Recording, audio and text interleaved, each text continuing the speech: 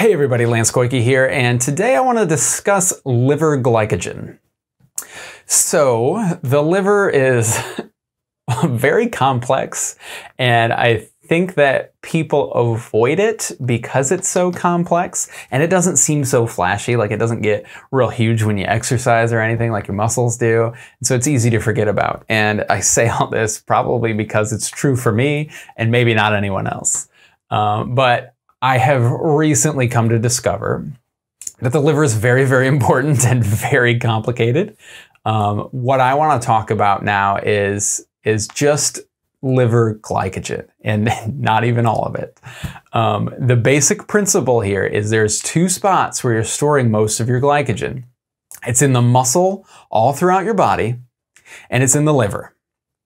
And so the reason that it's in the liver is because it's highly integrated with the cardiovascular system. So it can secrete, glycogen is a stored form of glucose. There's a bunch of different glucose molecules. It just cleaves one off and puts it into the bloodstream. And from there, it can go anywhere.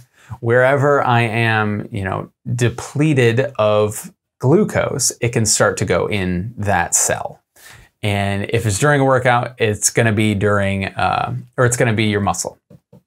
So I might get a lot of my intra-workout energy from my muscle glycogen, but I also get a lot of it from my liver glycogen as well. So we have to remember not to forget about that. Now, after I've had a really large workout or a really long workout, maybe I've depleted those stores or mostly depleted those stores.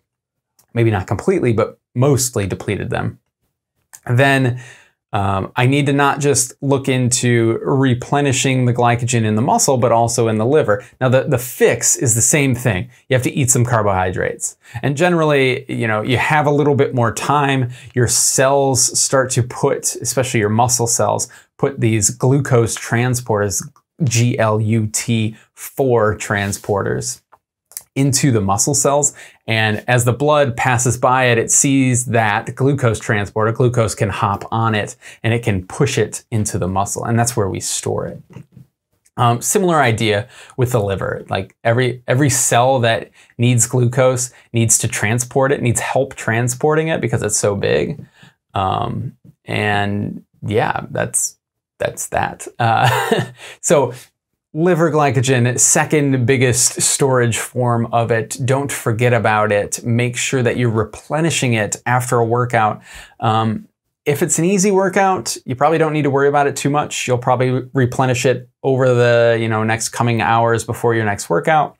If you've had a really hard workout, then definitely prioritize. Maybe you have a few more carbohydrates to help replenish that liver glycogen so that you have the energy to do a really hard workout next time you're in the gym.